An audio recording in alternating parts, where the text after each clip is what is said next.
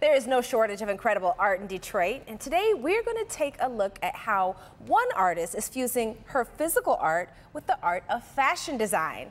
She's been featured in the Detroit Metro Times, Voyage magazine, and just debuted her collection at Michigan Fashion Week. Joining us is Samaiyah Abdur-Rahman to tell us more about her artistic journey. Welcome to Live in the D. I'm so excited to have you. Thank you so much. Thank you so much. I'm so excited. By God's grace, I'm here today. Yes. Well, tell us about your background in art. How and when did you get started? So one holiday I created handmade gifts for my family and the feedback was encouraging. Also my aunt, who's also an artist, encouraged me to paint and draw. Oh, there you have it. Now we have a few examples of your art here in studio. Yes. So we have, now this is where it all started yes, from, right? My paintings, my abstract fluid art. Okay, and that's what I was going to ask you. How would you describe it? Abstract fluid, what does that mean? Ma'am.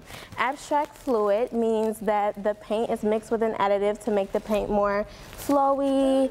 Yes, and my paintings actually mirror my emotions. I like that. Yes, so the colors that I use are based on how I feel at that time. I love that. I love that. So then, how did you transition, rather, I should say, into fashion design from being an artist that painted? So my art transformed into clothing. I love it. Yes, because I love to see art in motion. I love to bring art to life, and here we are. All right, so let's go through with what each of the models have on. We're going to start with the one that's closest to me. Yes, take one step up so we can take a look.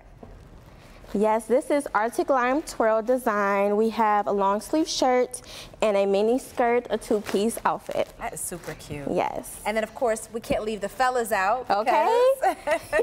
This is Donovan. He is wearing lemon lime t-shirt for men. That is very cute. I'm feeling it, Donovan. Okay. I think you are too. Yes. And then last but not least. Last but not least, we have Michaela. She's wearing magenta jungle bodycon dress, and it is so beautiful on her, yes. It's gorgeous. And also, all the models are wearing Khalees jewelry. Yes. Nice, nice, nice. Oh, that is cute. Okay. Okay. Yeah, I'm glad you pointed it out.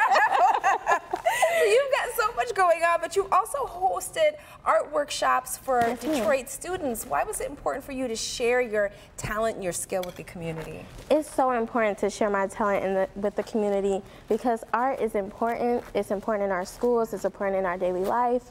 It's especially a good, healthy coping mechanism for a lot of people, especially in the times that we are in today. That's true, especially for kids. They don't know how to challenge all those feelings and everything, so I love all of this.